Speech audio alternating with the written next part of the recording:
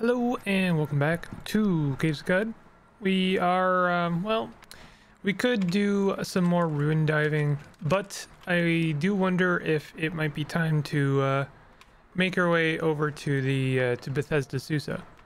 Probably not. Let's be honest. It's probably not time for Bethesda Susa. It's a little early, but I don't know. We're level 20.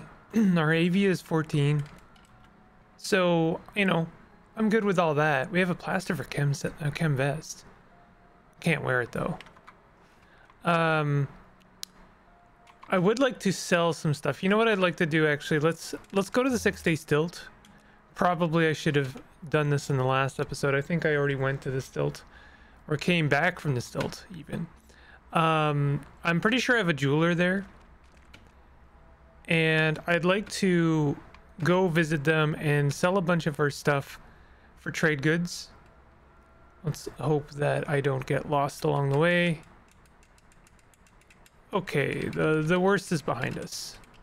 Oh, we didn't get lost at all. Very nice. I should have made a note of where our jeweler is. Not here. I don't know why it's making a checkpoint now. Okay. Let me see. Jeweler? No. Gutsmonger. Jeweler? Haberdasher. And a chef. I should check our chef out actually and buy some ingredients. What do you got? Got some congealed love. I'll definitely take that. I'll take all of these actually. We got some pickles. Oh, spark tick plasma. That's good. What do we need? I guess we need honey. Do I have some honey? Oh, I got an albino ape heart apparently, which is quite nice. What? Oh, let's sell this sower seed. Do we have honey? We don't. We don't seem to have a lot of water either. I don't know where all of our water is, but it's certainly not in any of our water. I guess it doesn't display water skins with water. That wouldn't make too much sense now, would it? We do need some honey. There's some honey there. So we can make our cool porridge. I could buy some law petals. I think I'm okay with the rest of this stuff. Let's buy all of that. Oh, 69 dram. Nice.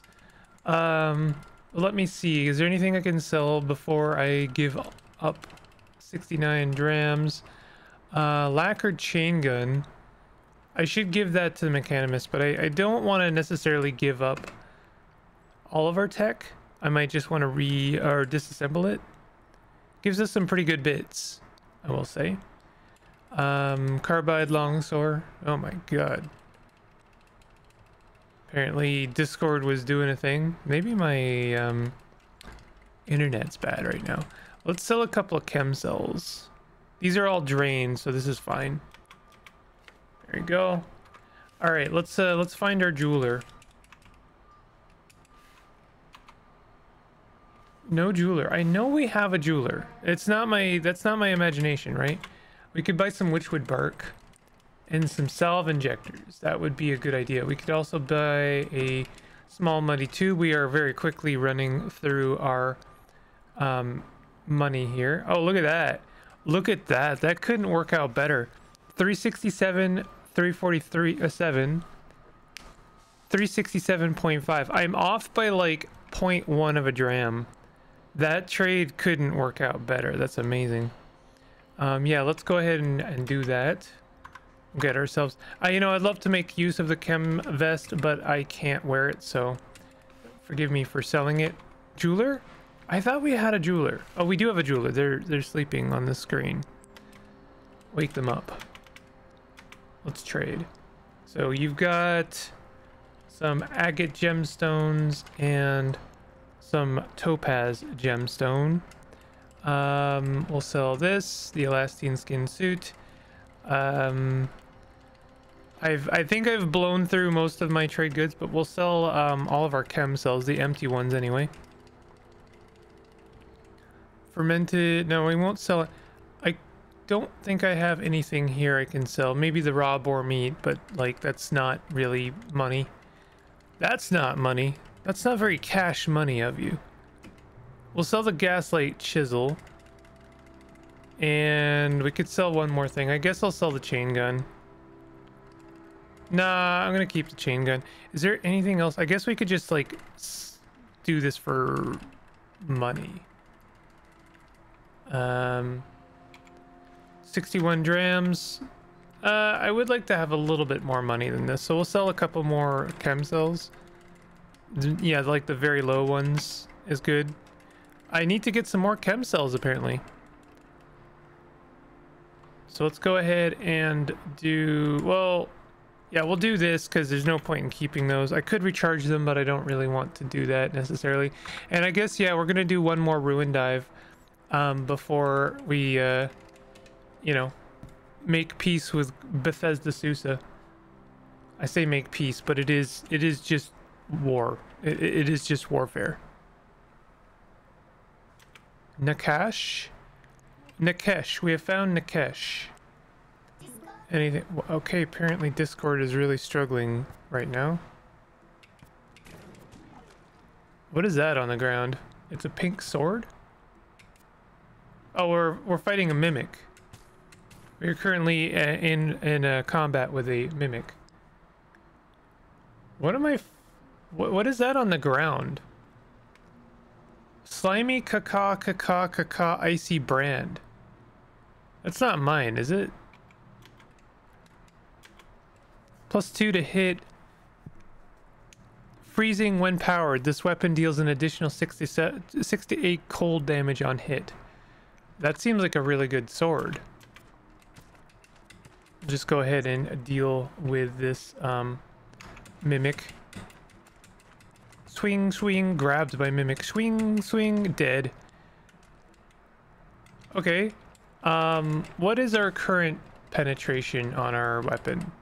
10. It's kind of a downgrade, I won't lie. It's a little bit of a downgrade. And the salt hopper mandibles are also 10.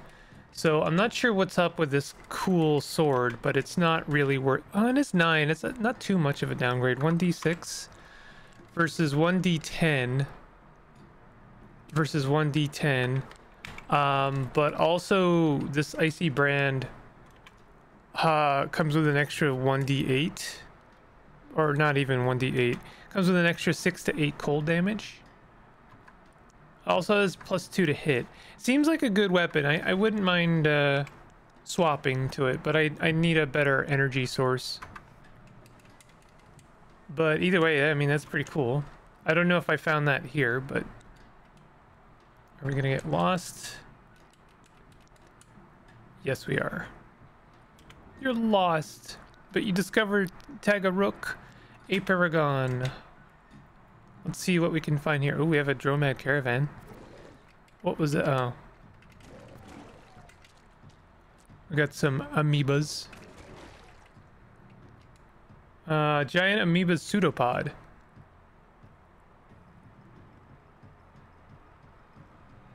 Got some more books. More books.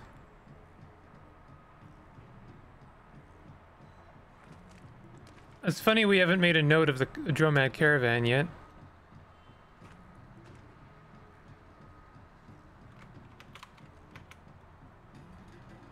I guess we were never going to. Maybe we did, and it some of those pop-ups are maybe suppressed into the chat. Relegated, I guess. All right, let's I would like to buy this small mossy tube, but I am kind of running out of money. We could sell the lacquer chain gun. I keep like coming to terms with that. You know what? I'm not gonna sell that because I am running out of energy, so it would be good to have a backup weapon. So I'm just gonna sell this wine, I suppose. And we'll do it for money. Let's have a look at some of these tubes. Rubber gum injector. Blaze injector, that's always nice to have. Compass bracelet, we'll equip that. Alright. Okay, so we're headed off to the ruins. We're lost. Oh, we have a legendary idol. Loved by the Neftali tribe and robots, hated by oozes. I don't mind making enemies to oozes because I'm already enemies to oozes. We've got some turrets over here. We'll go ahead and get in our dueling stance. Swipe, swing. I have to add the little swing myself because, you know, well, we can't have everything, you know. Swing. Oh, we dismembered it. I guess we did knock its weapon out of its hand. Maybe we cut it off. Oh, it's somehow, I guess the weapon ended up in the next screen.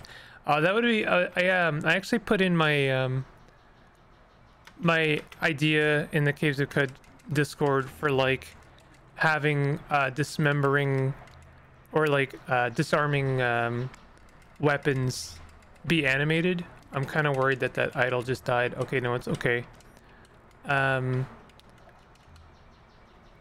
Do we have enough? Oh, we don't have any skill points. I would really like to get Carbide Chef. Oh, we do have Carbide Chef. I just don't have I'm not inspired right now. Loved by robots, hated by oozes. We can't leave. Oh yeah, we're lost, right?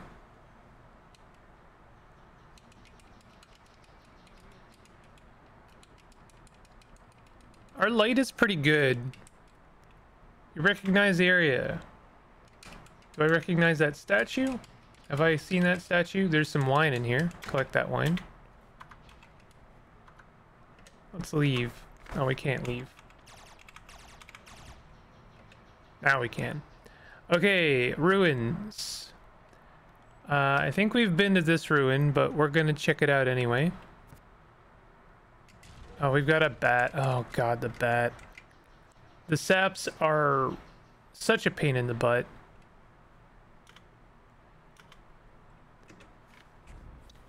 You're famished. Okay, let's cook a meal.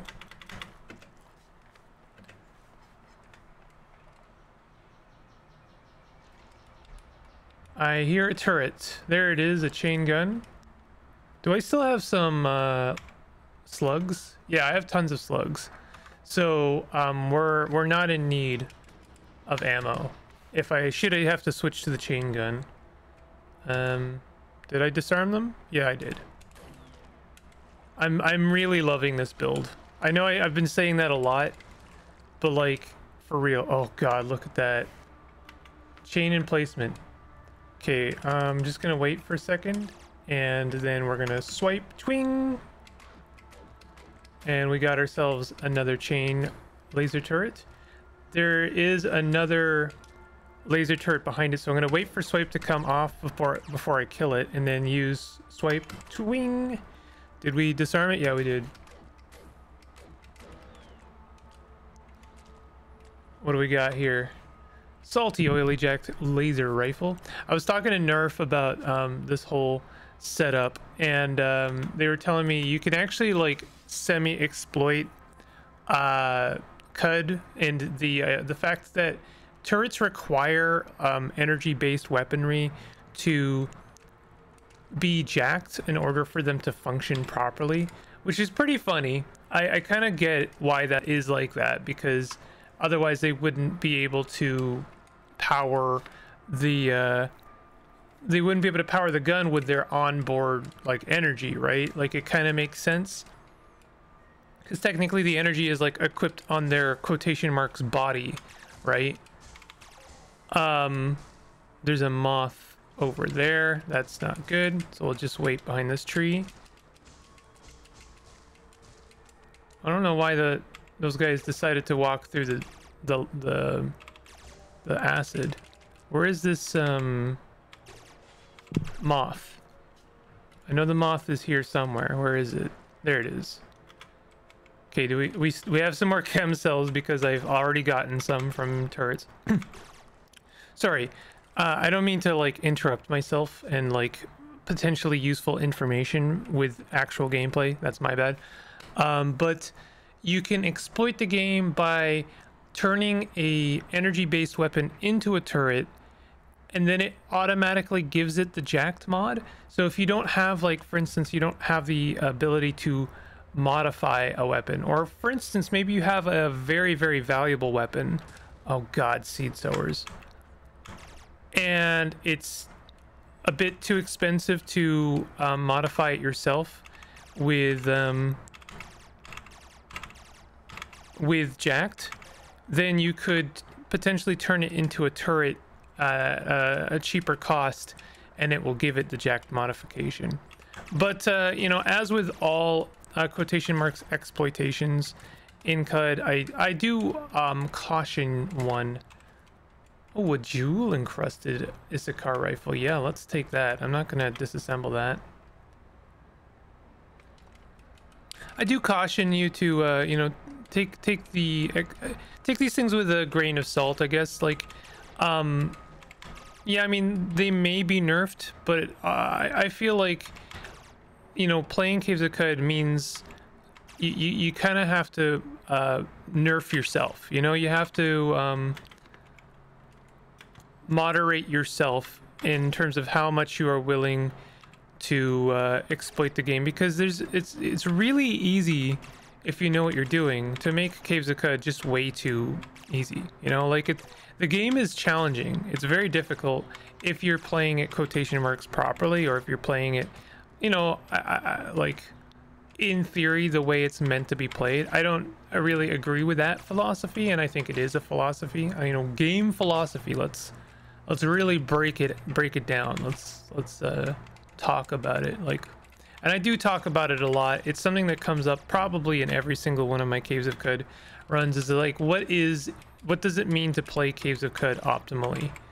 I have become a little bit less apologetic about, like, the whole idea of playing Caves of Cud optimally. I used to be very apologetic about it. I used to, you know, worry about, like, how I was going to be perceived when I cheat. Quotation marks, cheat. What does it mean to cheat in Caves of Cud? You know?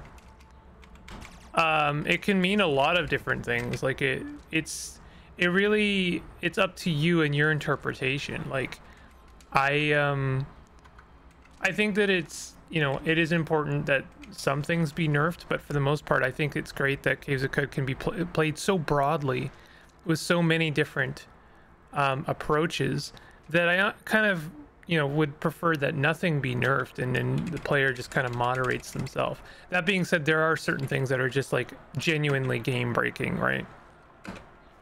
If you really, like, I know I'm talking a little bit vaguely right now because there's so many examples of this that it would be hard to, like, list them. But if you want an example, I mean, the classic one would be, like, selling lava, for instance. Me and Nerf were talking about this on stream the other day, but it's like, you could you know, yeah, you could sell lava. Sure, you could. Why not? But then again, why not just proselytize a merchant?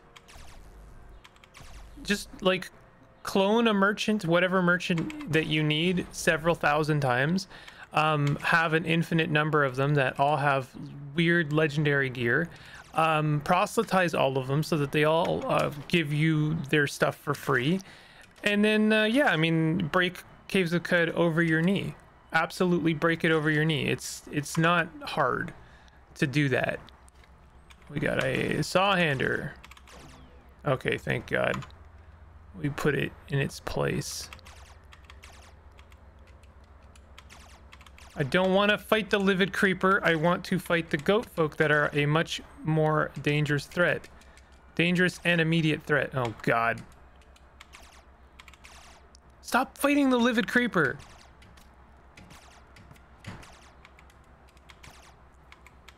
Ugh. Swipe. You disarmed them. Cool. Dismembered them.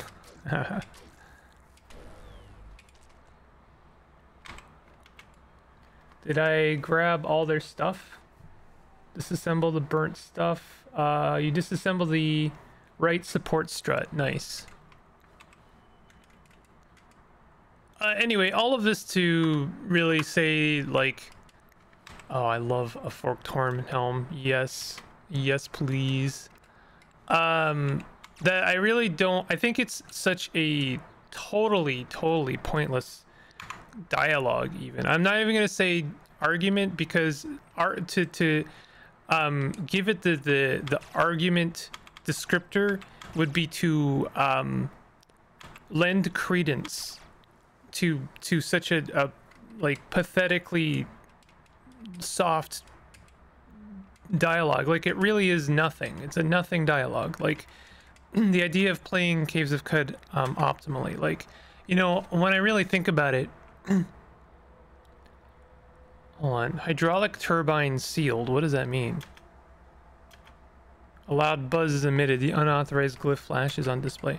When I really think about it, I mean, like, even my fast and loose approach is a good way of playing Caves of Qud. I mean, like, you can play slow and methodical, but I honestly don't even think I should worry about how quickly I play through it. Because, like, you know, then you could also, like, have a debate about, like, well, I mean, but am I not role playing at the end of the day? I am on role play mode, you know, for instance. What does it matter? My character is not careful.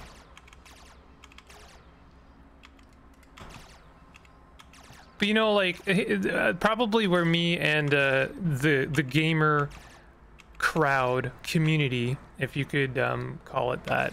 I think it's a weird thing to call it the gamer community, because I've never met a group of people less, like, cooperative and commune. You know what I mean? Like, gamers as a whole are really very confrontational and abrasive. You know, we really, I even hesitate to say we, to be honest. But like, I just think that pretty much anything that most gamers are going to debate is just, like, kind of pointless. Like, where does it, like, where would we begin and end? We could talk about ethics, you know, in games, in video games in general. Like, well, I never pay for a game at full price. Well, okay, sure, if you want. I mean, I would argue I can only pay for what I can afford, and therefore certain games I cannot afford at full price, and some that I can, you know. And it's really just in, like, what you want to do. Like, I don't think that it's immoral to buy a game on sale. I don't even think it's immoral to pirate a game, but, like, never mind that conversation.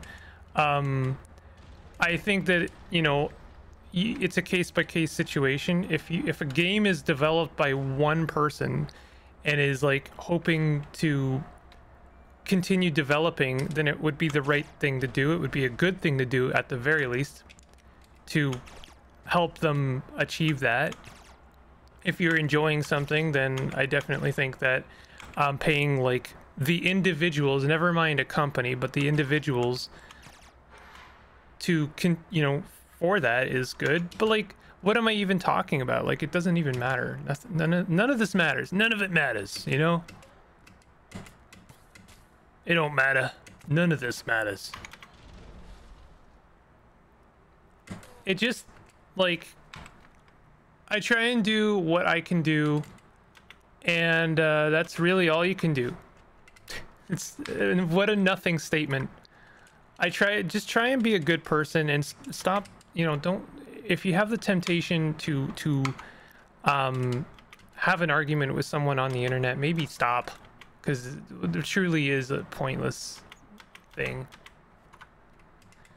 None of this matters. It's all good.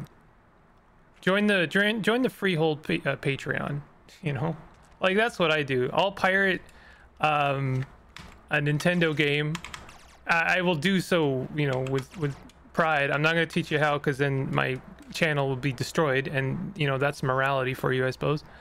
But, like, I would then, you know, take the money I save on $100 Nintendo game and throw it at freehold for making my favorite game of all time.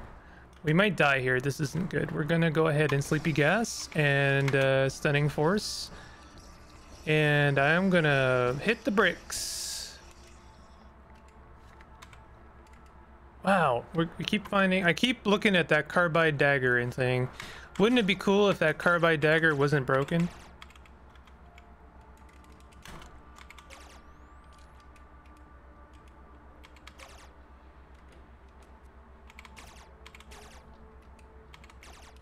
Anyway, I like more and more I get a little bit like, I won't say snippy or even snarky, but like I definitely question the entire dialogue of like when someone's like, oh, you didn't do X thing, or you know, to be like I've said this before, but honestly people are pretty cordial in my my comments, so I don't, it's kind of a nothing dialogue in the first place, but like I don't know, it still occurs to me occasionally. This is maybe a short episode, but I'm gonna go ahead and call it here, and I'll continue. I'm gonna end the whole debate about playing optimally by submerging myself in acid for absolutely no reason. And we'll end the episode there, and we'll continue doing a little bit of ruin diving on the next episode, although we pretty much have everything we need. Why don't we go ahead and examine our artifacts? We have a combustion cell. Love me a combustion cell. I have electrified carbide hammer with a chem cell. I'll go ahead and remove the chem cell. Gaslight Chris, another one, huh? With a chem cell. I'll remove that. It's not, it's almost empty, but whatever. And what do we have here? Acid gas grenades. Love that for me. What do we have in clothes? Nothing. All right, let's call it there. If you are enjoying this series, definitely hit that like button and consider subscribing for more content like this. I'll see you guys next time. Take it easy.